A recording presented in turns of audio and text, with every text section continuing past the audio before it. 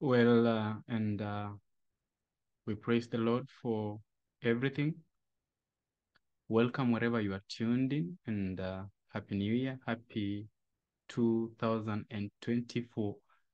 The Lord has been able to enable us see another year, and I know that He has some good plans for us. And as we go throughout the year, we pray that if God gives us a chance and a life, that we may represent Him, and we may be His ambassadors in this world that is full of iniquity and is troubled. But welcome to this year, and I thought that at the beginning of this year, as I'll be going through various series of studies, um, different presentations, I thought that I'll just start somewhere and talk a little bit about the Day of Atonement. And so I welcome all of us in this presentation, the Day of Atonement, the Day of Judgment, which is good news to Christians. And so before I talk a lot, I'll welcome us for a word of prayer before we continue. Heavenly Father, we need your presence and we need your guidance. We just need perfect weather and perfect internet, Lord, that everyone may be benefited with this message. And so I do pray that as we represent you, that you will speak through me and you'll speak to all of us in this year, that, Lord, we may grow closer to thee. Bless your children. It's in Christ Jesus' name I pray. Amen. The Day of Atonement is something that really is something that was in the Hebrew sanctuary, and it was the fourth, or we may say, it was a very important time in the Hebrew calendar. It was a very important time in the Hebrew calendar where the children of Israel had to meet before the Lord and assemble before the sanctuary for their sins to be blotted out of the sanctuary. In the sanctuary, we had the feast of the Passover, the unleavened bread. Then we had the feast of first fruits, and then we had the blowing of the trumpets. We had the Day of Atonement, and then we had the Feast of the Tabernacles. I'm sorry, we had the Passover, we had the unleavened bread, we had the first fruits, and then we have the feasts, the Feast of Weeks, the Feast of Weeks. Then the fifth one was the trumpets. Then we had the sixth one was the Day of Atonement, and the seventh one was the Feast of the Tabernacles. It was coupled between the Feast of Trumpets. This is the Day of Atonement was coupled between the Feast of Trumpets and the Feast of Tabernacles. And these three feasts made up what we call the Fall Feast or the Autumn Feast in the Jewish religious year. The first of the three autumn feasts was the Feast of the Trumpets, and it fell on the seventh month of the first day of the month. And you can find that in Leviticus chapter 23, verses 23 to 25, where actually we are told, and the Lord spake unto Moses, saying, Speak unto the children of Israel, saying, In the seventh month, in the first day of the month, shall ye have a Sabbath, a memorial of blowing trumpets, a holy convocation. Ye shall do no servile work therein, but ye shall offer an offering made by fire unto the Lord. And so when you look at the Feast of the Trumpet, this is something that we can look in. The Feast of the Trumpet was the sound of an alarm. So it's like a sound of an alarm. The feast took place 10 days before the Day of Atonement. The Jewish people call this feast Rosh Hashanah, which literally means the head of the year, and it is observed as the start of the civil year in contrast with the religious year, which starts with the Passover on the Jewish calendar. The Feast of Trumpets is so important in Jewish thinking that it stands alongside Yom Kippur, or the Day of Atonement, to comprise what Judaism calls the High Holy Days on the Jewish religious calendar. It begins the 10 days of awe before the days of atonement. Before the Day of Atonement, it was a warning blast to prepare for the Day of Atonement. And so before the Day of Atonement began, the children of Israel had to have the Feast of Trumpets to prepare them. They had to have a Feast of the Trumpets to prepare them for the coming events. The trumpet to here in the Feast of the Trumpet was the shofar, a ram's horn. It was a distinctive from the silver trumpets blown on the other new moon. Silver trumpets were sounded at the daily burnt offering at the beginning of each new month. You can get that in Numbers chapter 10, verses 10. But the shofar specifically was blown on the beginning of the month Tishri. It had a special sound to get ready for the Day of Atonement. And so the Feast of Trumpets was 10 days before the Day of Atonement. And due to the fact that this feast had end-time ramifications, like all the other feasts, this corresponds with the warnings, because it was an alarm. It was a warning prior to the day of judgment, or the day of blotting out the transgression of the people of God. And you can understand that this was in fulfillment with the warnings in the book of Matthew chapter 24, the signs of the time, and then corresponding to the midnight cry and William Miller and those who were heralding the coming of the Lord. And so it was in 1830s, precisely 1833, when William Miller got a license to preach about the second advent. And so that 10 days as Adventist, we translate it to 10 years of warning before the Day of Atonement. Now, who was William Miller? Just to back up something, who was William Miller, by the way? An upright, honest-hearted farmer. This is the description we get in Great Controversy, page 317. We are told that an upright, honest-hearted farmer who had been led to doubt the divine authority of the scriptures, yet who sincerely desired to know the truth, was the man especially chosen of God to lead out in the proclamation of Christ's second coming. Like many other reformers, William Miller had in early life battled with poverty and had thus learned the great lessons of energy and self-denial. And so it was this weak vessel that was chosen to be able to herald or to sound the Feast of the Trumpet alongside the signs of the time, to herald the Day of Atonement, which we understand started in 1844. When you read in Leviticus chapter 23, verses 26 to 32, we are told, "And the Lord spake unto Moses, saying, Also on the 10th day of this 7th month there shall be a day of atonement. It shall be a holy convocation unto you. And ye shall afflict your souls, and offer an offering made by fire unto the Lord. And ye shall do no work in that same day, for it is a day of atonement, to make an atonement for you before the Lord your God. For whatsoever soul it be that shall not be afflicted in that same day, he shall be cut off from among his people. And whatsoever soul it be that doeth any work in that same day, the same soul will I destroy from among his people. He shall do no manner of work. It shall be a statute forever throughout your generation in all your dwellings. It shall be unto you a Sabbath of rest, and ye shall afflict your souls.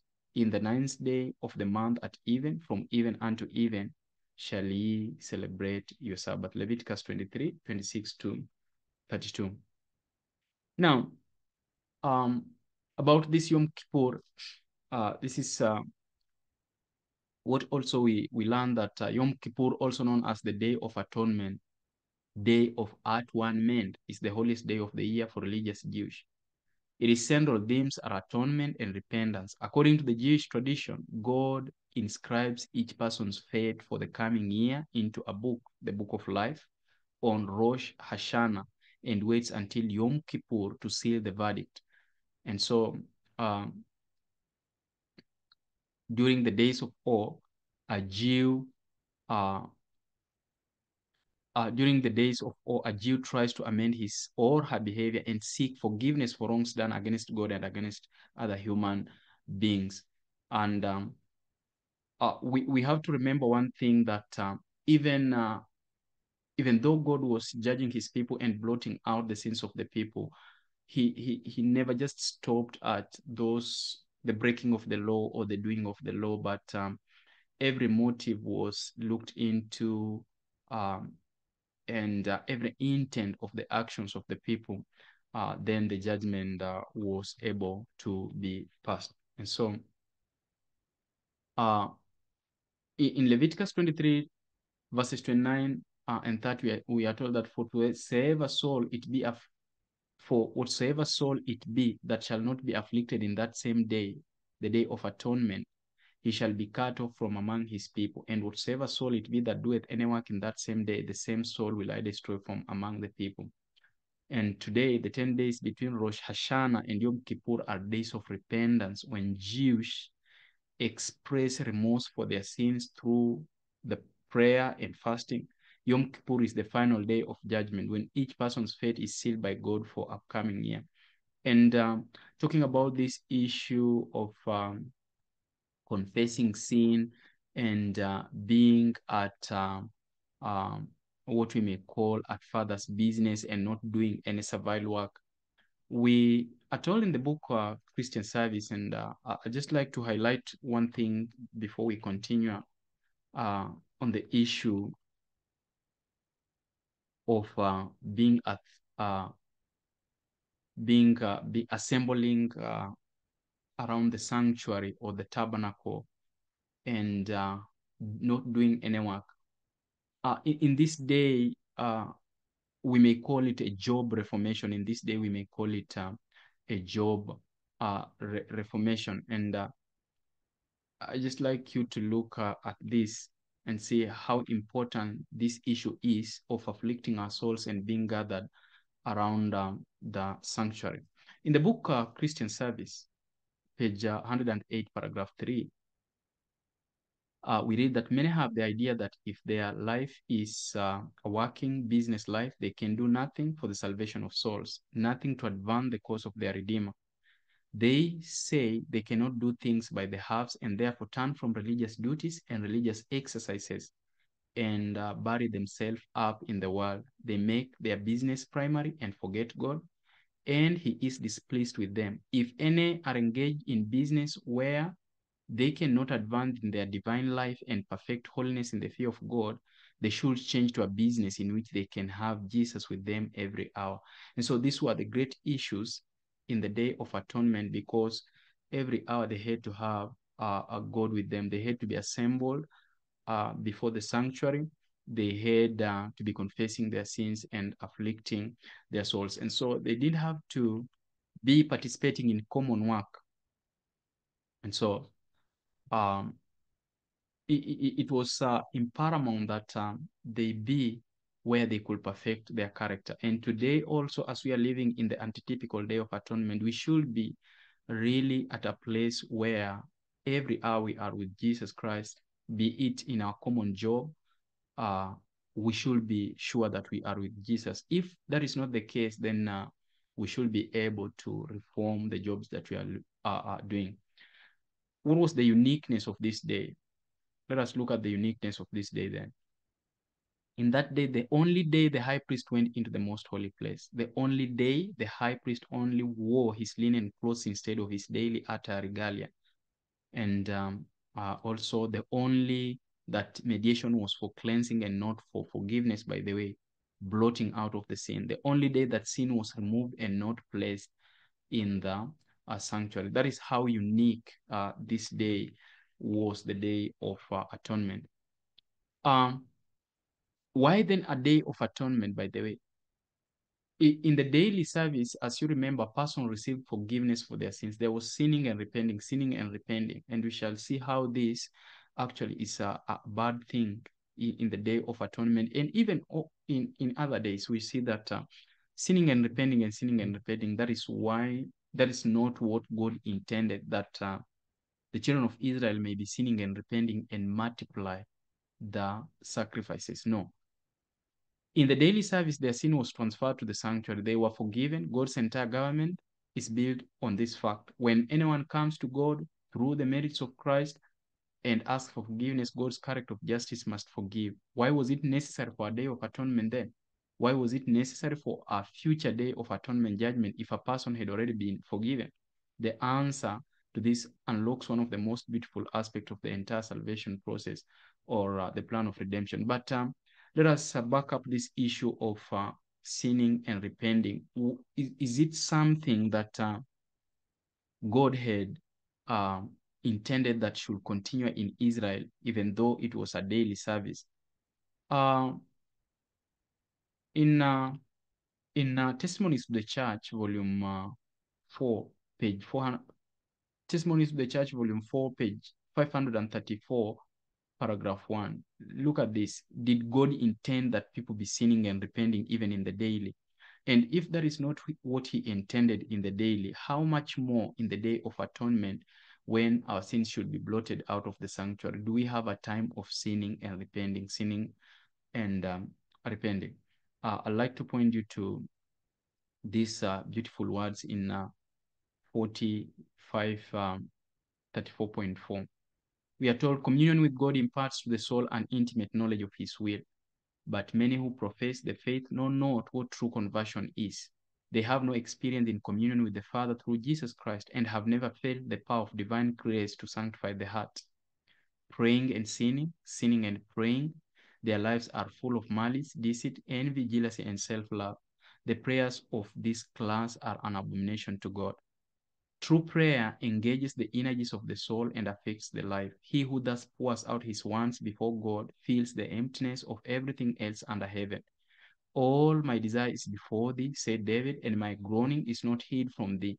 My soul thirsteth for God, for the living God. When shall I come and appear before God? When I remember these things, I pour out my soul in me. And then uh, you found that this is not what God intended, that uh, we should not be sinning and repenting, but overcoming. And in this day of atonement, what are we to learn?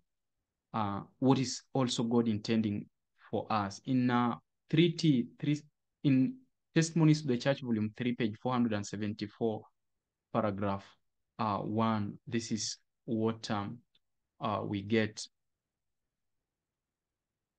It is not time for lightness, vanity, or free-falling. The sins of this earth history are soon to close. Minds that have been left to lose thought need change, says the Apostle Peter. Guard up the loins of your mind, be sober, and hope to the end of the grace that is to be brought unto you at the revelation of Jesus Christ. As obedient children, not fashioning yourself according to the former lust in your ignorance, but as he which hath called you is holy, so be holy in all manner of conversation, because it is written, be holy, for I am holy. Again, we read that, my brethren, we are living in the most solemn period of this earth history. There is never time to sin. It is always perilous to continue in transgression, but in a special sense is this true at the present time. We are now upon the very borders of eternal world and stand in a more solemn relation to time and to eternity than ever before. Now let every person search his own heart and plead for the bright beams of the sun of righteousness to expel all spiritual darkness and cleanse from defilement. If we confess our sins, he is faithful and just to forgive us our sins and to cleanse us from all our unrighteousness. Through faith, irrespective of feeling, Jesus, the author of our salvation, the finish of our faith, will, by his precious grace, strengthen the moral powers, and the sinner may reckon himself to be dead indeed unto sin, but alive unto God through Jesus Christ. Simple faith with the love of Christ in the soul unites the believer to God. While toiling in battle as faithful soldier of Christ, he has the sympathy of the whole loyal universe. The ministering angels are around about him to aid in the conflict so that he may boldly say, the Lord is my helper. The Lord is my strength and my shield. I shall not be overcome. By grace are ye saved through faith, and that not of yourself, it is the gift of God. Testimonies to Ministers and Gospel Workers, page 147, paragraph 1. Also, this is again what we see, that this is not time to live sinning.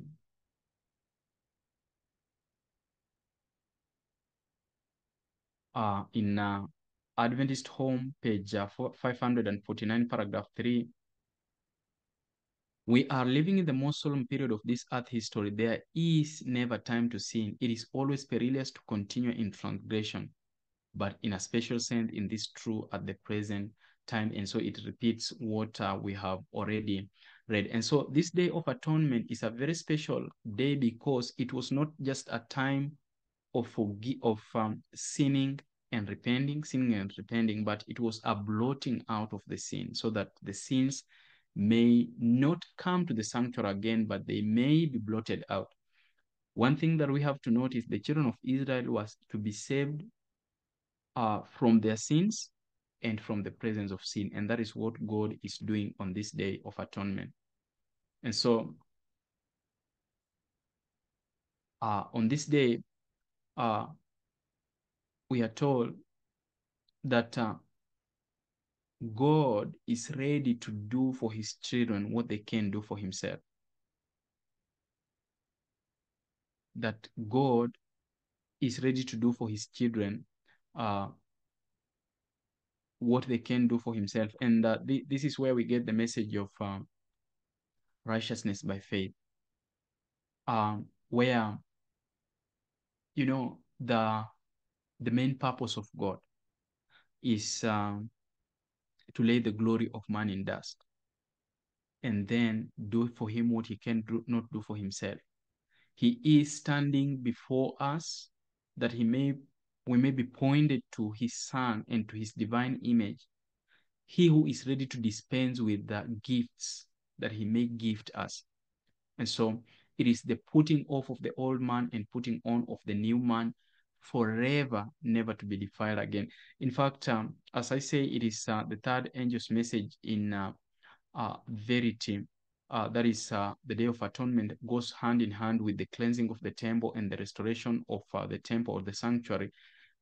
This is the just shall live by faith, because the cleansing of the temple is the cleansing the soul of sin.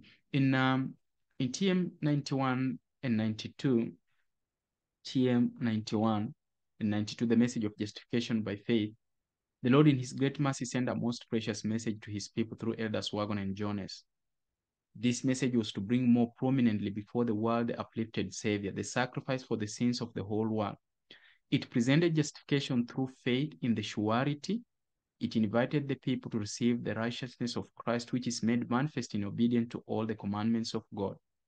Many had lost sight of Jesus. They needed to have their eyes directed to his divine person, his merits, and his changeless love for the human family. All power is given into his hands that he may dispense with rich gifts unto men, imparting the priceless gift of his own righteousness to the helpless human agent. This is the message that God commanded to be given to the world.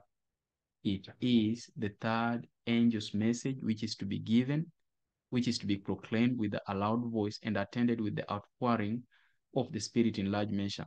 Now, when you read 92, the uplifted Savior is to appear in his efficacious work as the Lamb slain, sitting upon the throne, to dispense the priceless covenant blessings, the benefits he died to purchase for every soul who should believe on him. John could not express that love in words. It was too deep, too broad. He calls upon the human family to behold it. Christ is pleading for the church in the heavenly courts above, pleading for those whom he paid the redemption price of his own life blood. Centuries, ages can never diminish the efficacy of this atoning sacrifice. The message of the gospel of his grace was to be given to the church in clear and distinct lines, that the world should no longer say that Seventh-day Adventists talk the law, but do not teach or believe Christ. And so you find that in the Day of Atonement, in the cleansing of the sanctuary, people needed to be pointed to their high priests. People needed to be pointed to the high priest. And so, why to the high priest? So that he may dispense with the blessings from the most holy place, which is in the presence of the Father. Now, throughout the Jewish year, a person could come to the temple, confess his sins, take the life of the animal, and then the priest will mediate the blood in the temple, thus transferring the sin through the blood to the sanctuary. Throughout the year, sin remained in the sanctuary, but is God the one responsible for sin? The Day of Atonement then gives us the answer that uh, sin was taken back to the originator, even though Christ will bear it for that season that his people came unto the sanctuary. Uh, uh, at last, sin was to return to the rightful owner. That one we can read in the book of Psalms 7:16. In the book of Psalms, um, that is Psalm 7:16. We read that his mischief shall return upon his own head, and his violent dealing shall come down upon his own pale. So in the daily, you find that sin went to the veil, which represented Jesus Christ according to the book of Hebrews chapter 10. But then in the Day of Atonement, Christ, who is able to conquer the devil, had to transfer that sin to the rightful owner. And that is why it is also represented in the book of Leviticus. The book of Leviticus, chapter 16.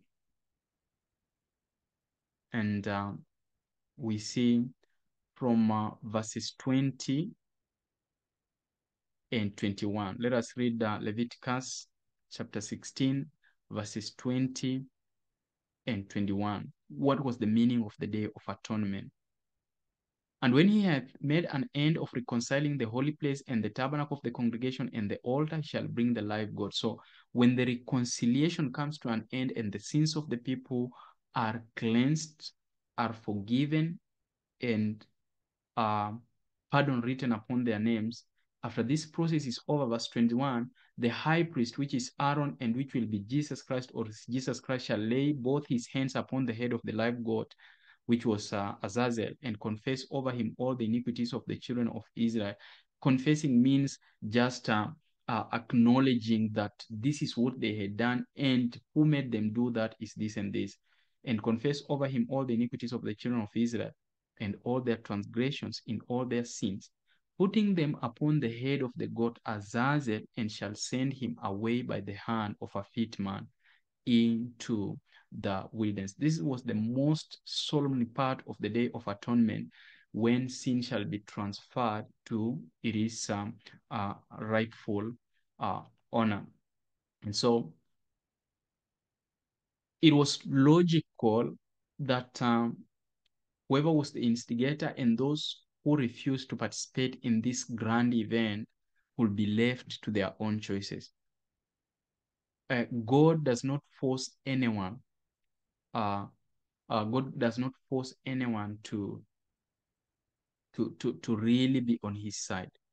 And so people are given the whole year to make choices.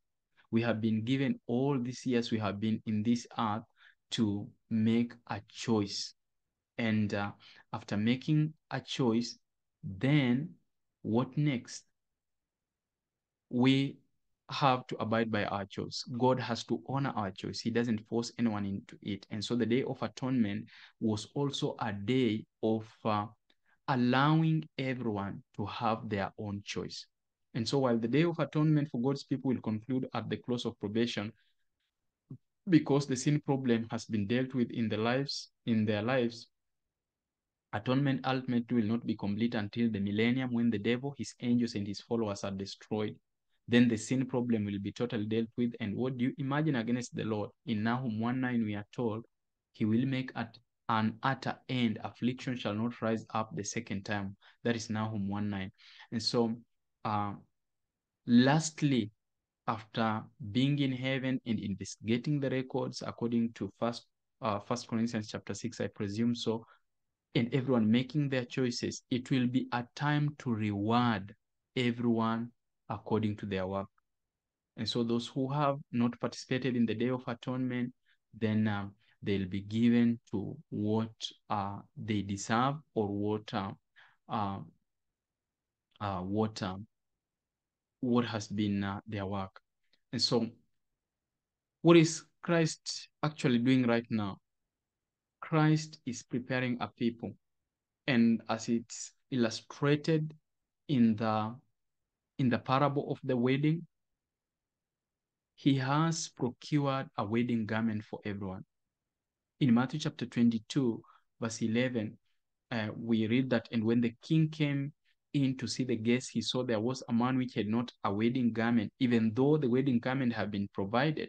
This man decided that he will not put on his garment, but he will appear as he wishes. But remember, this wedding was the wedding of the king. It was not the wedding of this man. And the king has a right to say how people will appear in their wedding. If I say today I'm having a wedding, I have a say.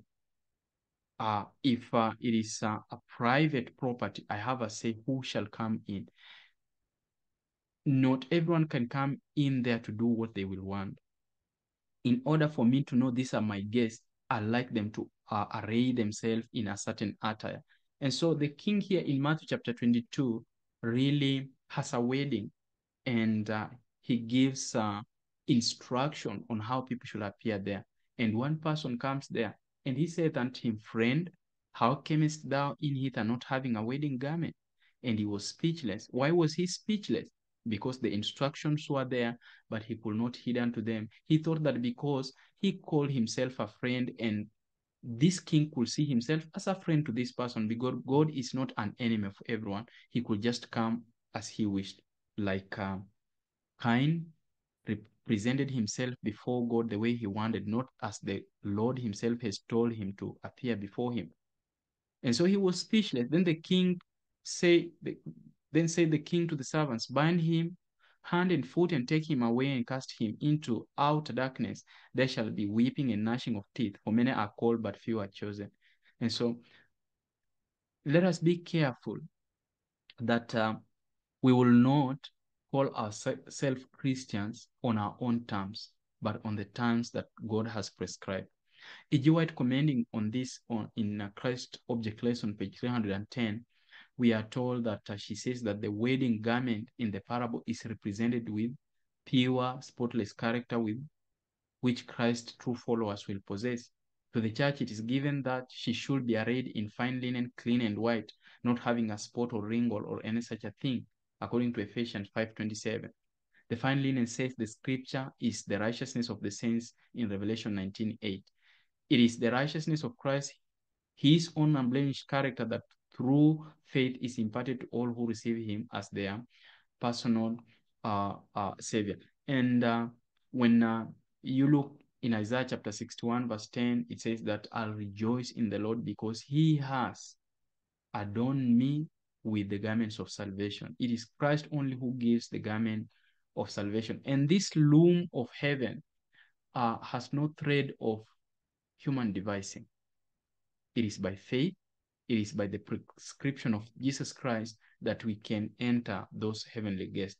And so on the Day of Atonement, again, you had to appear as God had prescribed.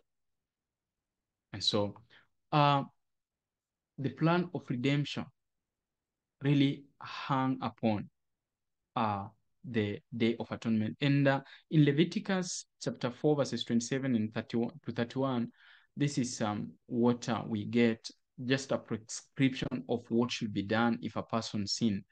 And if any one of the common people sin through ignorance, while he doeth somewhat against any of the commandments of the Lord concerning things which ought not to be done, and be guilty, or if his sin which he hath sinned come to his knowledge, then he shall bring his offering, a kid of the goats, a female without blemish, for his sin which he hath sinned. And he shall lay his hand upon the head of the sin offering, and slay the sin offering in the place of the burnt offering.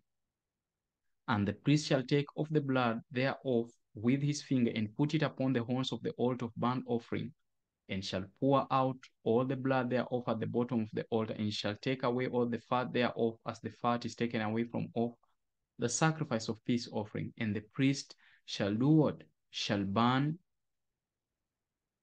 the priest shall burn it upon the altar for a sweet savor unto the Lord, and the priest shall make an atonement for him and shall be forgiven. And so this was kind of the daily work that was going on, and the sinner had to actually come to the sanctuary uh,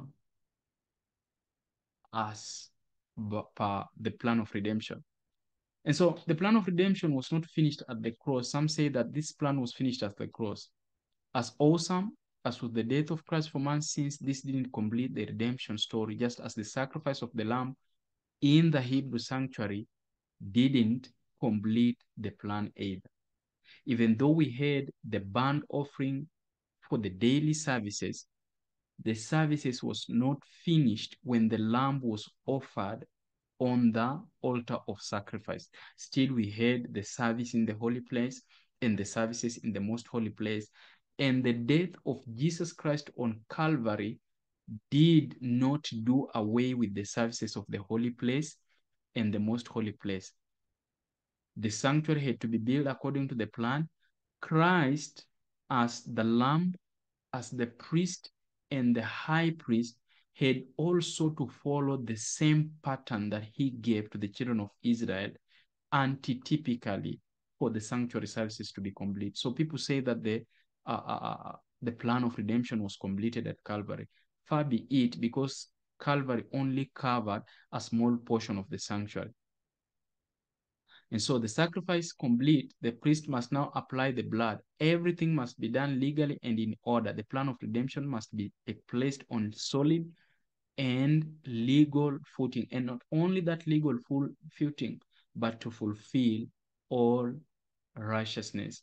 And so by his life and his death, Christ proved that God's justice did not destroy his mercy, but that sin could be forgiven and that the law is righteous and can be perfectly obeyed, and gave people another chance to appear before him on the Day of Atonement in the services of the daily and in the services of the Day of Atonement. In fact, reading about Jesus Christ's death on Calvary and what will follow after there, we have E.G. White commenting on this, that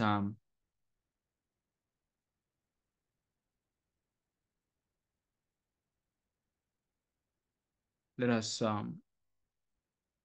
look at this, that he had just finished one work to go to another.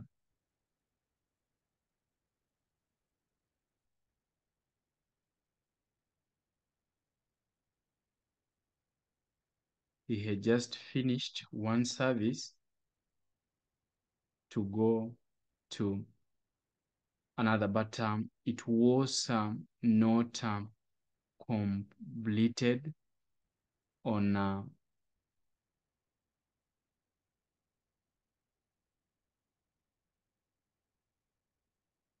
I'll take a look at this later, but allow me to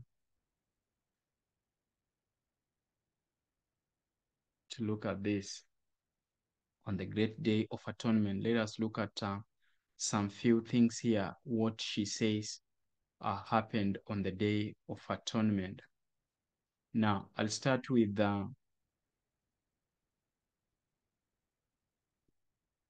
this quote from Great Controversy, page 420, paragraph 1. Important truths concerning the atonement are taught by the typical service. A substitute was accepted in the sinner's stead, but the sin was not cancelled by the blood of the victim. A means was thus provided by which it was transferred to the sanctuary. By the offering of blood, the sinner acknowledged the authority of the law, confessed his guilt, transgression, and expressed his desire for pardon through faith in a Redeemer to come. But he was not yet entirely released from the condemnation of the law. On the Day of Atonement, the high priest, having taken an offering from the congregation, went into the most holy place with the blood of this offering and sprinkled it upon the mercy seat directly over the law to make satisfaction for its claim. This is where we find the dual atonement. Then in his character of mediator, he took the sins upon himself and bore them from the sanctuary. Placing his hands upon the head of the scapegoat, he confessed over him all these sins, thus in figure transferring them from himself to the goat. The goat then bore them away, and they were regarded as forever separated from the people. So that was the kind of work that went on. Again, in Great Controversy 480, paragraph 1, in the typical service, only those who had come before God with confession and repentance and whose sins, through the blood of the sin offering, were transferred to the sanctuary, had a part in the service of the Day of Atonement. So in the great day of final atonement and investigative judgment, the only cases considered are those of the professed people of God. The judgment of the wicked is a distinct and separate work and takes place at a later period. Judgment must begin at the house of God, and if it first begin at us, what shall the end of them that obey not the gospel? And talking about judgments starting with the house of God, remember also, this is something that is true from the sanctuary standpoint. Before Aaron could make any atonement for the common people, he had to offer his sacrifices first and his family. And so it was a representative of the judgment starting in the house of God, then it goes to the common people. Again, this is what we read in Great Controversy 483, paragraph 1 and paragraph 2. As the books of record are open in the judgment, the lives of all who have believed on Jesus come in review before God. Beginning with those who first lived upon the earth, our advocate presents the cases of each successive generation and closes with the living. Every name is mentioned, every case closely investigated. Names are accepted, names are rejected. When any have sins remaining upon the books of record, unrepented of and unforgiven, their names will be blotted out of the book of life, and the record of their good deeds will be erased from the book of God's remembrance. The Lord declared to Moses, whosoever has sinned against me, him will I blot out of my book. Exodus 32:33. And says the prophet Ezekiel, when the righteous turneth away from his righteousness and committeth iniquity, all his righteousness that he hath done shall not be mentioned. Ezekiel 18:24.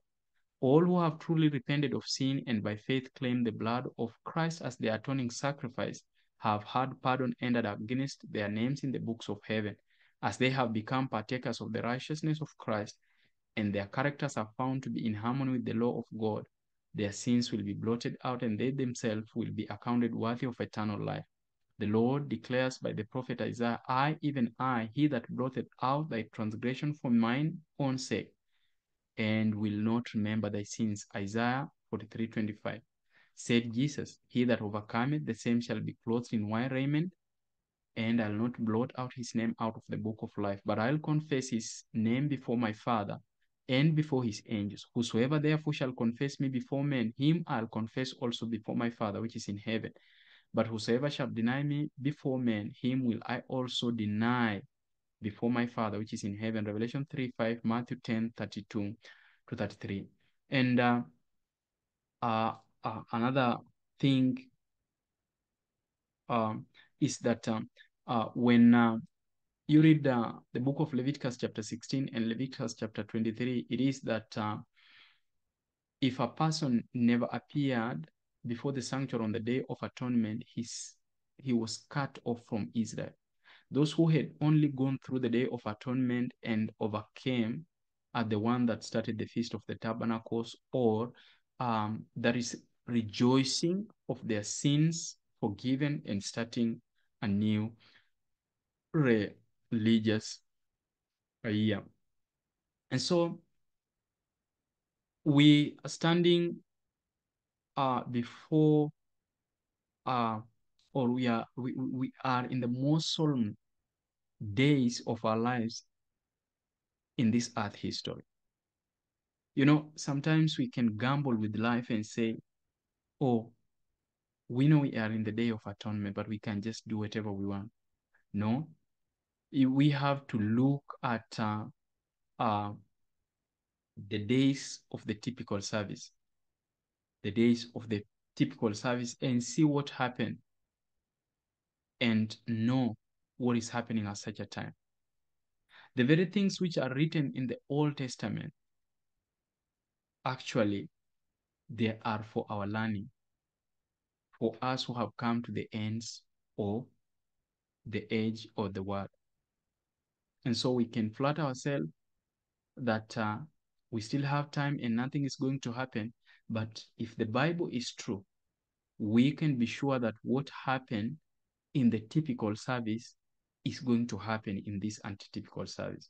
Everything the devil had or has ever hoped will be forever destroyed. Everything that he thinks that he will accomplish, at the end, everything that the enemy of the souls have thought against God, it shall come to an end. And this is the truth that we can live with or we can deny it, but nonetheless, it will come to happen. And so, what can I say? Again, we can read in Leviticus 16:29 and 30. We are told, for whatever soul it be that shall not be afflicted in that same day, he shall be cut off from among his people.